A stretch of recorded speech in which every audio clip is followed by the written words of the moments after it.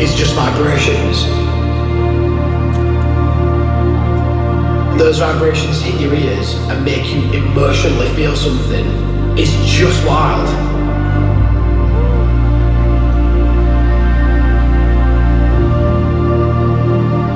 There's no real right or wrong way to do it. I started writing Bridges. It was an album that has shaped me now as a person and as an artist. It did push me out of my comfort zone, but it made me dig deeper into stuff that I wanted to talk about.